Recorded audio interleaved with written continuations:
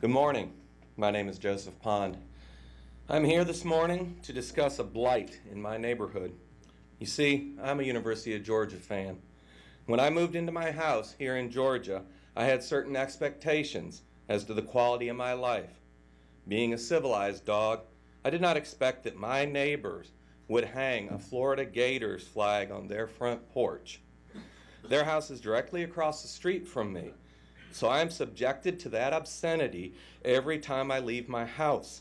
That flag prohibits me from enjoying my front porch and my front yard. It is killing my property value. Who would buy a house across the street from a Gators flag? I do not like the Florida Gators, and my property rights are just as valid as theirs. If they must fly a flag, they should fly the American flag, or at least the Georgia flag. Gator flags do not belong in the city. They belong in a swamp somewhere. Okay, maybe I'm being rash.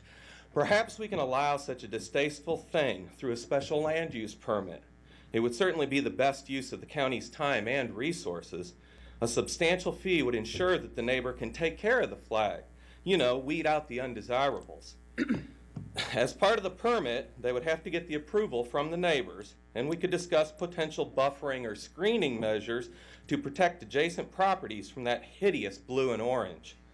Of course, we would have to review location, size, height, and architectural style of the flagpole and holder to make sure that it fits in the neighborhood. Obviously, if it were a proper flag, we would not have to do so. But since it is not, we must surely make them jump through these hoops. Let's take a moment to think about this. Does it sound clearly reasonable to you? What if you substitute house color or make of car? Does it sound better? Then why does it make sense if you put in type of pet? The Georgia Constitution gave local governments the ability to self-govern in the late 1960s, but did so under certain conditions. It must be clearly reasonable, and it must not violate the Constitution. This includes no person shall be deprived of life, liberty, or property. A week ago in the AJC, Chairman Lee said, "There are folks who don't want to live next door to someone who has chickens, and their property rights are just as valid as someone who wants to have chickens." Yes, chicken haters have property rights. However, they do not extend into their neighbors' yards. Please do not confuse homeowner association rules with property rights.